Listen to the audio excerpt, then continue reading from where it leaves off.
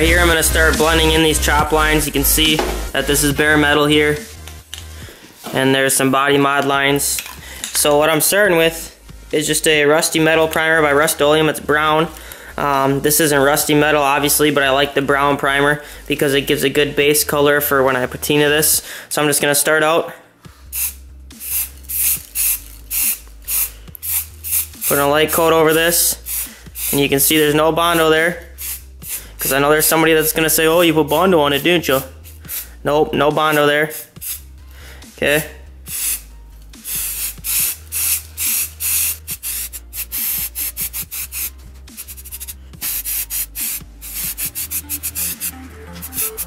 Okay, now I got most of that covered.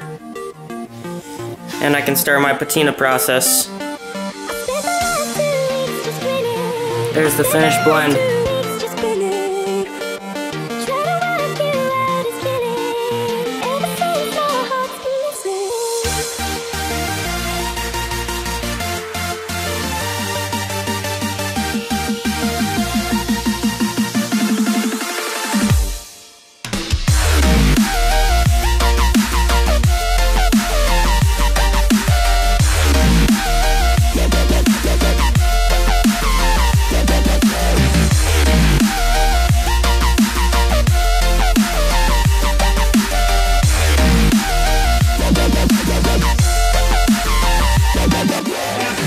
Give away the flowers today, so we're going to do is trivia. Whoa! What the hell is that? I like the truck tire.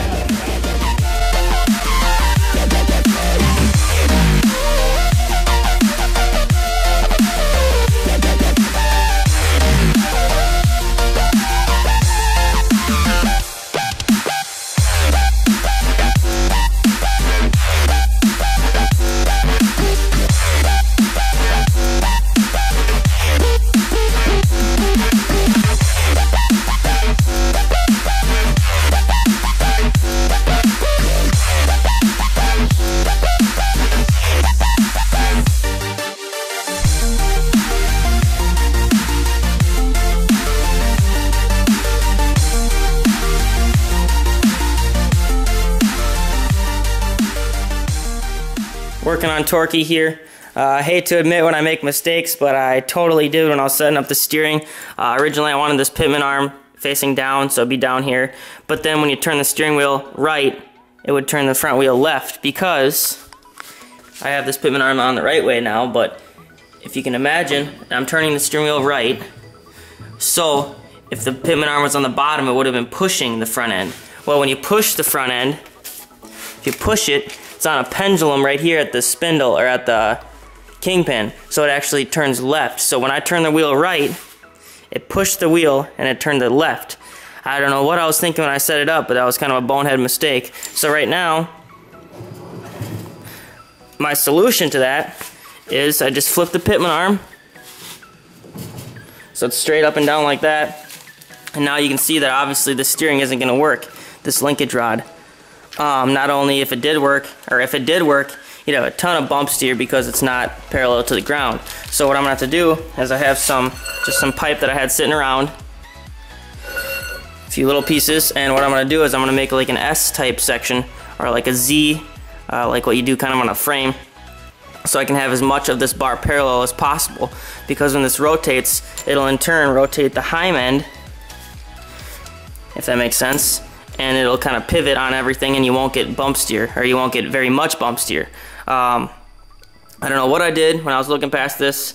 I noticed when I was driving it down to the Isani show, or pulling it down, that the steering was backwards because I never actually hooked it up. So that was a big boo-boo, really frustrating. So now all I'm gonna do is take some rod ends here. This is a right hand 5/8 fine rod end, and then this one here is also a right hand 5/8 fine rod end. Now on the Speedway steering bar that I got, this side is actually left hand, so you can just adjust it like this. Well, when you have an S style bar, it's gonna come like this, this, this. You can't actually turn it because it's gonna hit, or I can't actually turn it because it's gonna hit on this stuff over here if I were to turn it to adjust it. So for me, and now, since I'm gonna have to do 2 right-hand threads on each side, I won't be able to adjust it by simply spinning it. I'll have to actually take this end off, loosen the jam nut, turn this to adjust, and then put it back together.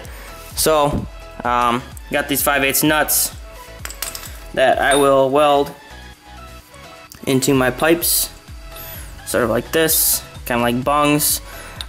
These are easy to find. I wasn't gonna pay to have some 5/8 bungs made or order some. I don't have time for that. So I'm doing the resourceful way, and I will grind these down so they fit halfway into here, so you get penetration inside. And then also I will grind or weld the outside so I can round the edge so it doesn't look like it's just a nut. So that's today's project. Fix the steering. Originally I was thinking of doing like a cool setup with this. This is actually a spindle off of a lawnmower, so the blade mounts to this surface here, and then this thing spins. Well, I was thinking what would be cool is if I left my pitman arm facing down, so the way it was, and then I would attach the steering to the bottom here from the pitman arm, and as it pushes, it would pull the top, so it would in turn reverse the way it's turning. I thought that would be pretty neat, and I've never seen that done before. Good use of parts, but I wasn't sure how exactly that would work, so I don't really want to mess with it. But I thought that would be cool. Maybe next project I'll try something like that. And these are pretty cheap. This is an old one, it's not good anymore, but new ones are like, I don't know, I can get them from my dealer for about 30 bucks, so. And they're made to spin fast, made for a lot of side force, and they have a bearing inside here that's greasable. And it's tapped there. It would have been ideal, but maybe next time, huh? So I'll fix that and get her going.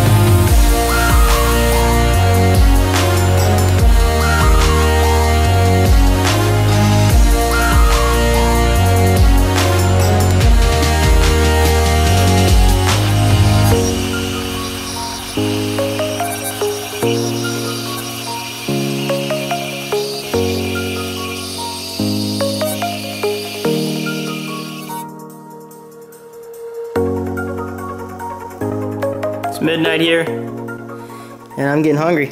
Time for a little snack. So a little trick I've learned over the years doing this. This is just some corn off the cob. Look at this fork. You always lose the fork because it's too big usually to fit in a Tupperware. Bend it, easy.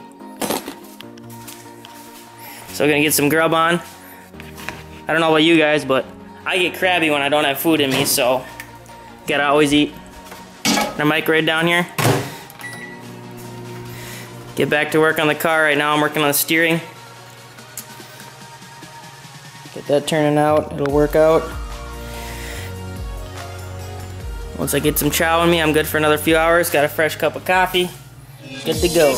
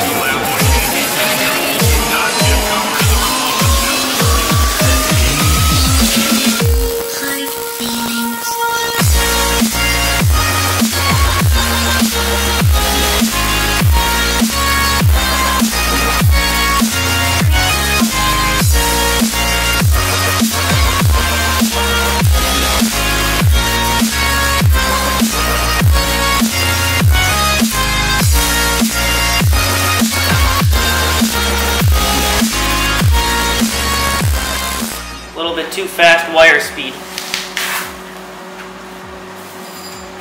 Turn it down for the next pass.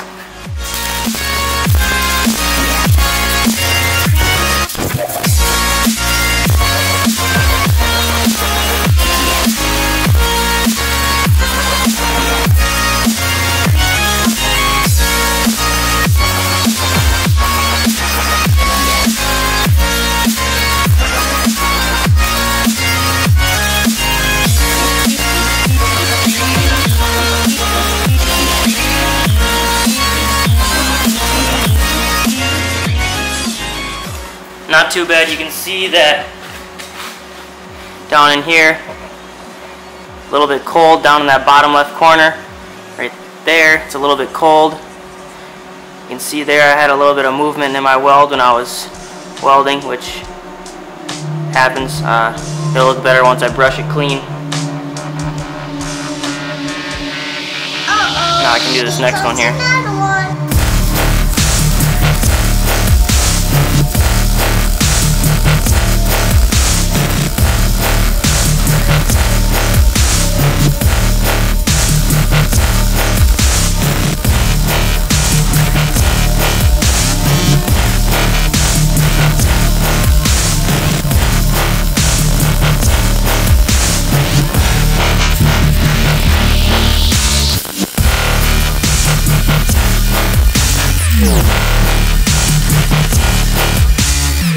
Those ones there aren't too bad.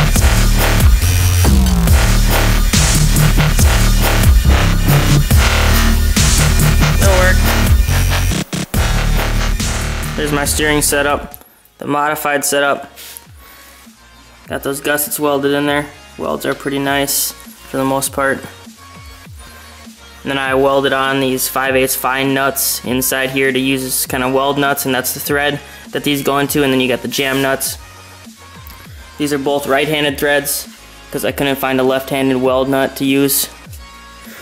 It's got the greaser on this side. Oh, sorry, camera died.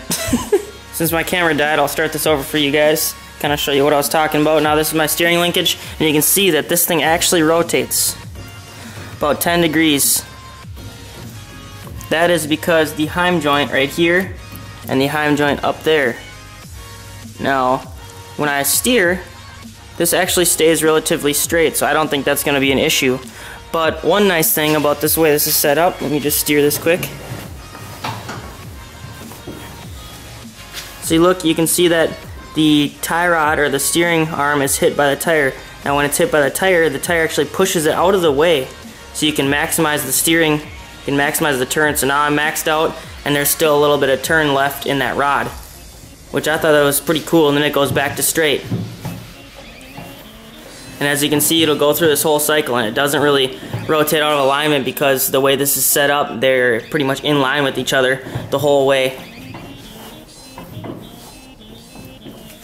So I thought that was pretty neat, because before my old steering setup came from here, and as soon as it hits the bar, it can't turn any further, so I can actually get quite a bit more turn out of this current setup.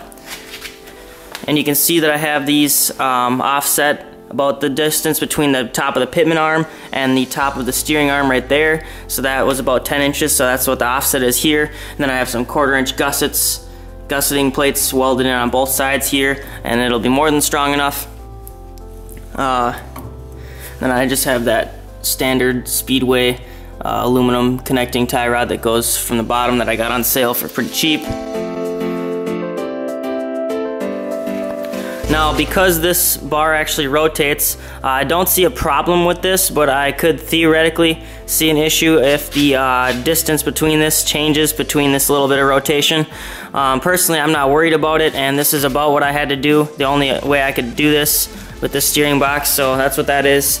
I wouldn't recommend having this set up on your car, but it works for mine, so use your own discretion on that. But I trust it, so. So now I'll send it through the motion of the suspension here, and you can kind of watch how the steering travels with the suspension.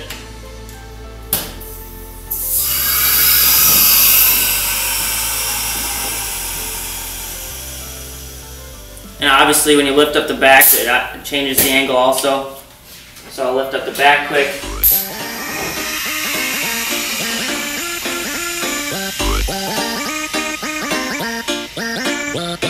Lower it down again.